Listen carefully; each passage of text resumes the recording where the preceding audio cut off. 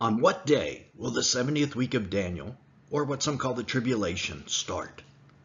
What a question! Can we really know that it's going to start on a specific day? I mean like July 4th or April 30th, a day like that?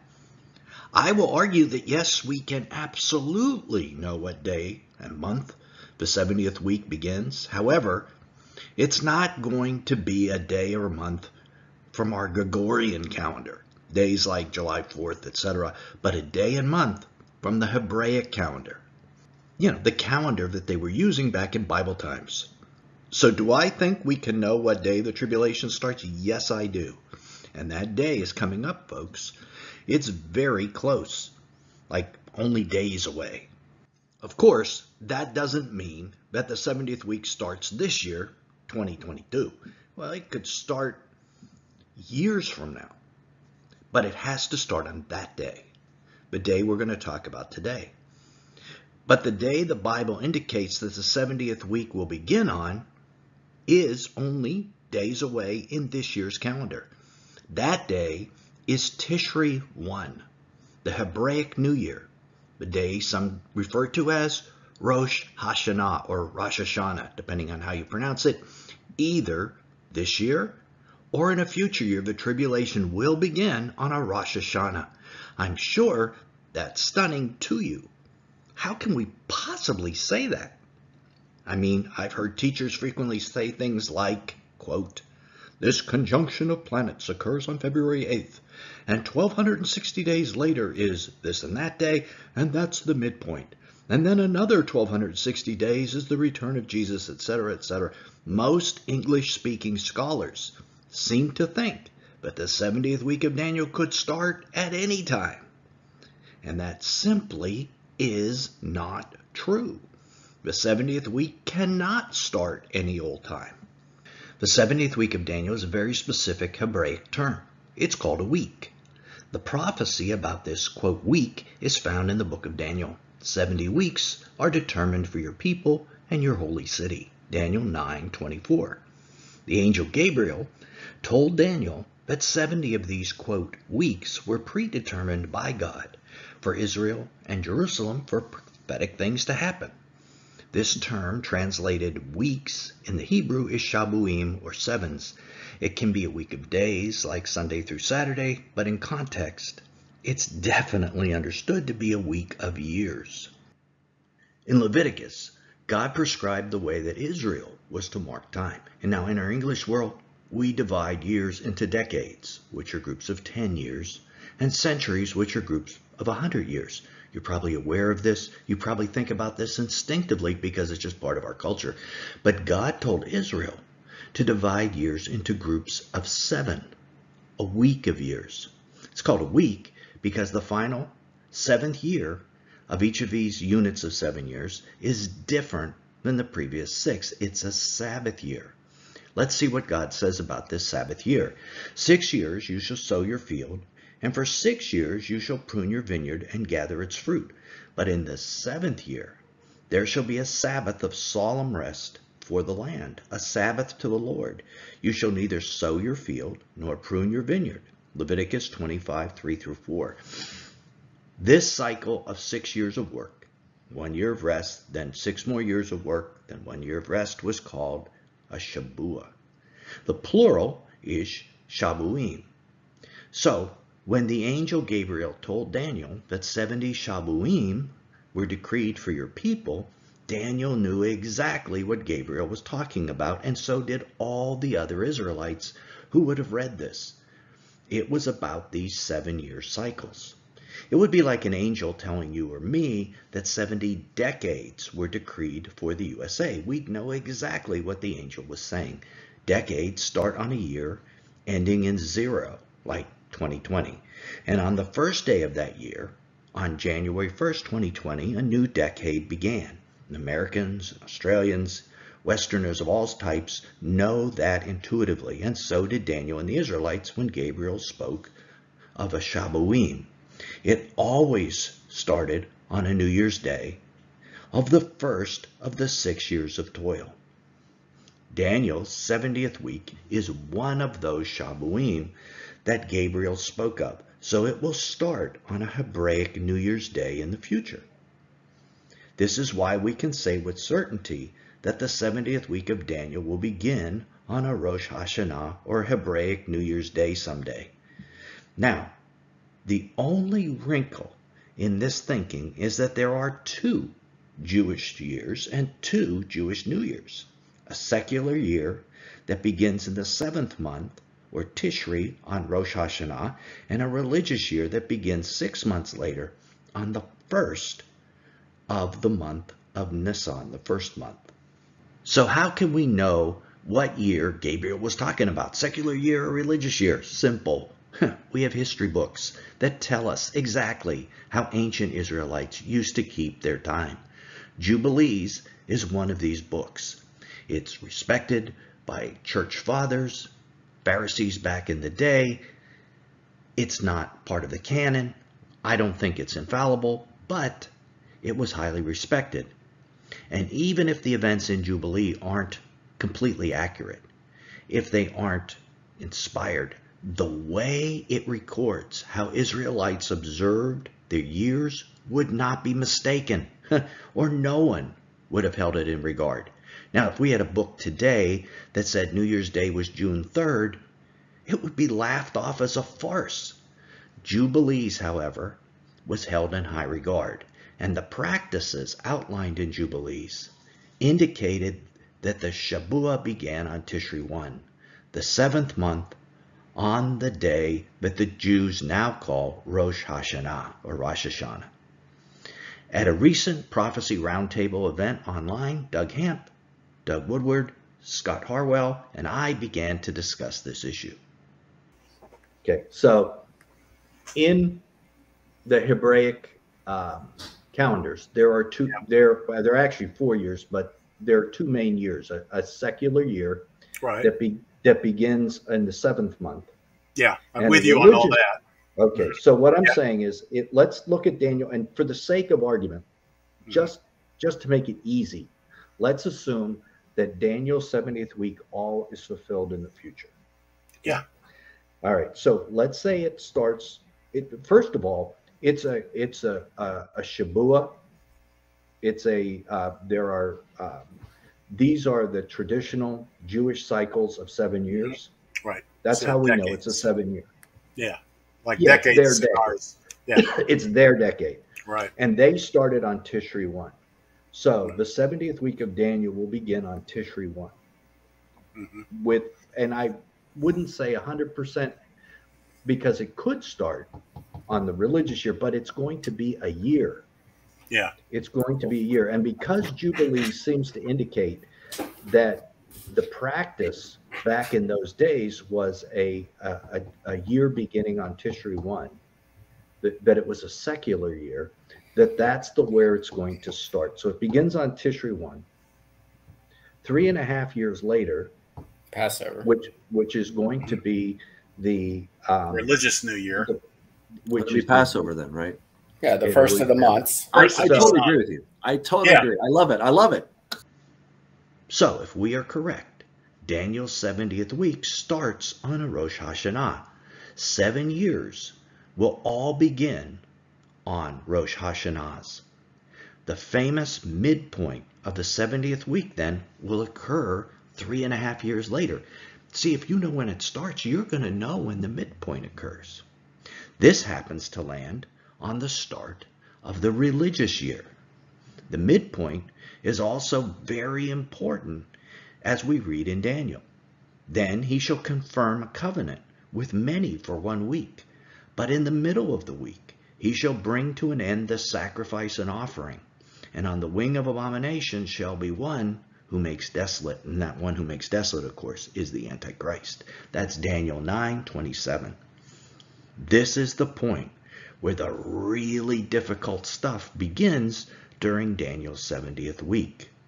The period Jesus termed the Great Tribulation. We know this time period is called time, times, and half a time as well. Nearly everyone thinks this is a period of 3.5 years, the time that just happens to be the entire second half of the 70th week of Daniel. So time, times, and half a time begins at the midpoint. We discussed this also on the Prophecy Roundtable. In this clip, we use a term known as Moedim. It's another Jewish word. So you had Shabuah that we were talking about before, and now we have Moedim. This is the Hebrew term meaning appointed times. Our Western Christian culture knows these events as the feasts of the Lord. You know, you've probably heard of them: Passover, Feast of Unleavened Bread, First Fruits, Pentecost, etc. So when you hear this term, Moedim, in the clip, know that it means the feasts of the Lord. And wait till you see how they are related to the 70th week of Daniel, or the tribulation as well. In Daniel chapter 12, he speaks of time, times, and half a time. And that phrase is actually Moedim. Moedim, and the dividing of time, I think, and I'm not sure what that word is there. But, that time, times, and half a time are actually the word Moedim. They're appointed time. So it's appointed time, appointed times, and the dividing of time, right? Isn't that what it says, Doug? It sure does. Yes, it absolutely does that. So when we talk about this phrase, time, times, and half a time, everyone has said, oh, it's 3.5 years. And I'm not disagreeing with that at all. I am. I'm not. You don't? Okay, well, but I think it's actually more correct to say it's a cycle of Moedim. Yes, that's right. Thank you so much. 2 cycles of Moedim. 2 points for Nelson, none for Scott. or it's a Moedim, a half. So a half of a year, So the right. Yeah, and I agree with you, Nelson, that I think that it's going to be a cycle, right? So we're going to have a moed, from one moed to the same moed. That's one cycle, right? Right. Passover. Now this Passover. brings up the very interesting point that our Hebraic calendar has 2 years. It has a secular year that goes from Tishri 1 to Elul 29 of the next year. And then it has a religious year that starts on Nisan 1 and goes all the way to Adar 29, or Adar 2, 29 of the following year. So there's actually 2 consecutive years running, always consecutive, always exactly opposite of each other. So when the secular year is half over, the religious year begins. And when the religious year is half over, a new secular year begins. So it has that, and I think both of those are coming into play in Daniel's 70th week. So the second half of Daniel's 70th week begins with the religious year. That doesn't mean that the secular year is just going to stop. These 2 years run concurrently, simultaneously, at the same time, but offset by 6 months. But the religious year in the second half is now going to come to the forefront. And as we just saw, the final 3.5 years are cycles of Moedim, or Feasts of the Lord. And there are 7 of these Feasts of the Lord in each religious Hebraic year. It's our theory in this ministry that very important events are going to happen on these Moedim, things we will discuss in future videos. However, you probably heard the 2 Dougs and Scott mention one of them, the Abomination of Desolation, and their theory, which I agree with, that this event will occur on a future Passover, one that occurs 3.5 secular years into Daniel's 70th week, at the midpoint, in the month of Nisan. We also heard a second one of these Moedim, although you probably didn't realize it was a Moedim, and that's Rosh Hashanah, the New Year, the secular New Year. Its biblical name is Yom Teruah, or the Feast of Trumpets, and as we just showed, the tribulation period, the 70th week of Daniel, is going to start on that date. By the time this video is done, you'll have heard about a third of these Moedim and how it might be fulfilled. So the first big takeaway from this video is that the tribulation, or Daniel's 70th week, isn't going to start on some random day, as I happen to hear all the time from Western cultural scholars. Biblically, it has to start on Tishri 1 or Rosh Hashanah, and the 2022 version of that day is only days away. Could it start then? Well, it could. I don't think it will, for a couple of reasons, and I think it's going to be a couple years before it starts, but it could. This brings us to the final question, what we had in the title, of when the 70th week of Daniel, as it's also known as the tribulation, is going to end. The answer is simple and not so simple. The simple answer is that if the midpoint of the week is in the month of Nisan, then 3.5 years later will bring us back to the 7th month, to Tishri, and it will end on that month. But what day in Tishri is it going to end? I think we actually can surmise what day it will be. If you remember, we discussed how in our modern Western culture we divide years into decades and centuries. 10-year divisions for a decade, 100-year division for a century. The ancient Jews had Shabuim, as we saw, and also longer divisions of years, known as Jubilee cycles. Not surprisingly, these longer cycles were based on 7, just like the Shabuim were. 7 years for a Shabuim and 49 years, 7 times 7, for a Jubilee cycle, Leviticus tells us. Count off 7 Sabbath years, 7 times 7 years, so that the 7th Sabbath years amount to a period of 49 years. Then have the trumpet sounded everywhere on the 10th day of the 7th month, on the Day of Atonement. Sound the trumpet throughout the land, consecrate the 50th year, and proclaim liberty throughout the land to all its inhabitants. It shall be a jubilee for you. Leviticus 25:8-10. And remember, we promise this stuff about jubilees will tell us the day the 70th week of Daniel, or the tribulation, is going to end. Really, believe us, it is. Even if it seems complex, it isn't as complex as you think, and we'll get to that. So back to Leviticus, we saw that 7 Shabuim would make up 1 Jubilee cycle. And how many Shabuim, or weeks of years, did the angel Gabriel give Daniel? 70. 70 weeks were decreed for Israel and Jerusalem. 70 weeks is 10 sets of 7 weeks.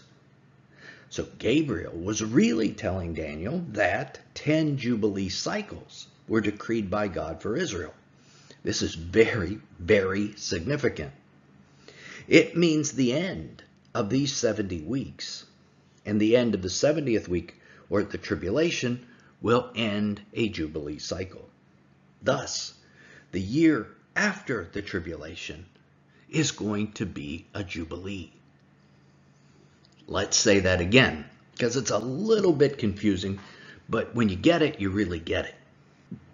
Gabriel decreed 10 Jubilee cycles were going to happen, and the final year completed one of those cycles. So the very next year, as we learned from Leviticus, would be a Jubilee year. That means the year that begins after the 70th week of Daniel is going to be a Jubilee. And this makes sense. Israel celebrated on a Jubilee, and we're going to certainly celebrate when Jesus returns and rules the world, right? So all this makes sense. What day, though, will that Jubilee begin? Because that will tell us the end of the 70th week of Daniel. Leviticus tells us that as well. Jubilee years begin on a different day than all other years. It starts 10 days later than a regular year. Regular years start on Tishri 1 or Rosh Hashanah. We've been saying that throughout the video, but Jubilee years start on Tishri 10, the Day of Atonement. And that just happens to be a feast of the Lord as well, a Moedim.